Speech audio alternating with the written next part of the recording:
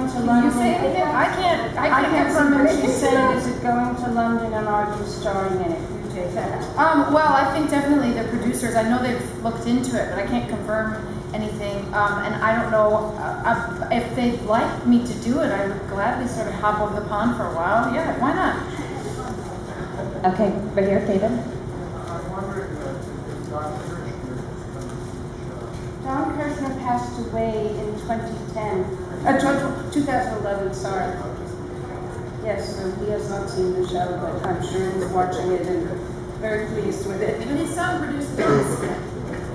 Yes, Ricky Kirshner produced the Tony Smith. So. Over there, please.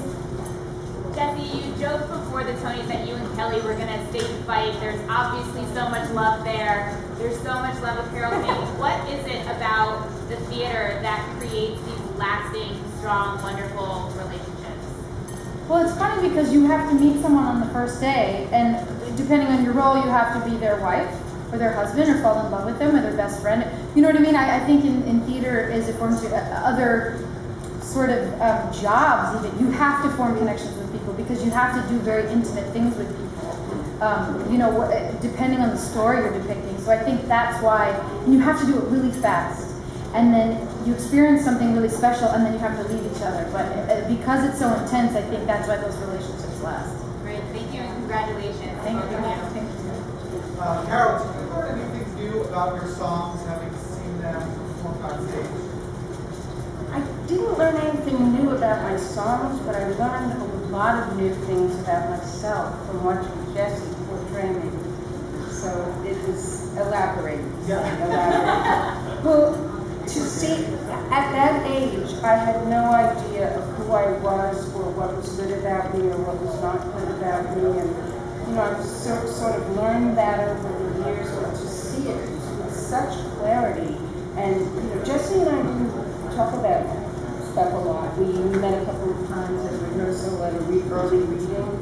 But Jessie found all this on her own. And what she portrays is so true. It's so true for me. And we were saying to each other that we've given each other a gift. Jessie says it's a gift to play me, and I think it's such a gift to see myself as the woman I was then and actually like myself. Right? Jessie, did I ask you, is Carole standing right next to you? What makes her such a great songwriter? Well, I mean, it's the honesty. It's the honesty. And I mean, you started with a different lyricist, but then you learned what to me, my understanding, you learned what you had to say was important too.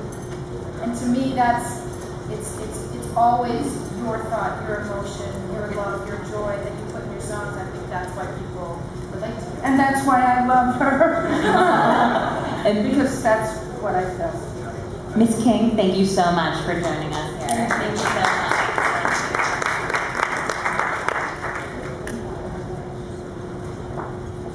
Carry on. Okay, I saw some other questions. Jessie, when we spoke last week at the Drum and Esque Awards, you said you had not rehearsed the speech beforehand. Did you rehearse one this time? I wrote something down because Anika Larson was going to chastise me if I hadn't written anything down, and I had fears of going up and just going up, as you say, like going up on the stage and going up as an actor would. So I wrote some things down, and I almost got all of it said. I missed a few things, but my piece of paper was quite tiny because I didn't, you know, little clutches. There's not a whole lot of room for things in there. But. You were very honest at the end of your speech when you said everyone's ready for a break. You rehearsed, you did all this today, you got a big day. Where are you going to celebrate your success? We have a beautiful party at Bobby Van's, and then I think we're going to, our press firm has another party that we're going to somewhere else, so hopefully someone will tell me where to go and when to be there, and maybe even put me in a car and get me there. I hope. Hey-o! Okay. Huh? Yes.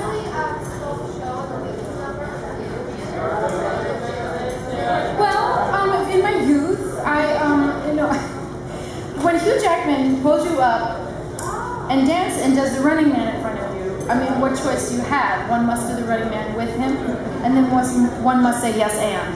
So that's what I have. Thank you so much, Jessie. Congratulations.